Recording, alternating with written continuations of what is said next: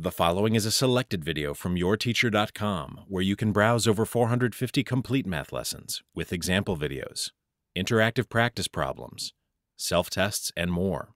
Try a complete lesson today at yourteacher.com. In the diagram shown, angles 1 and 2 are called vertical angles. See if you can use some of the vocabulary you've learned in geometry to define vertical angles. In other words, what do you know about the vertex and sides of angles 1 and 2 in this diagram? Click the pause button to give yourself time. Vertical angles, such as angles 1 and 2, can be defined as angles that share a common vertex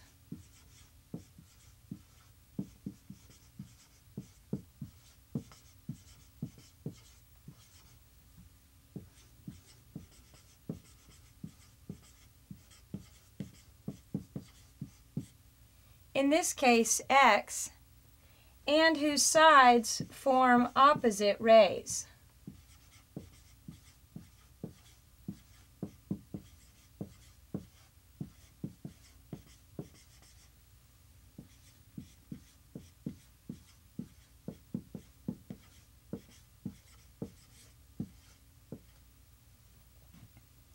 Notice that the sides of the vertical angles 1 and 2 are the opposite rays XA and XB, and the opposite rays XC and XD. So based on this definition, angles AXD and CXB would also be vertical angles.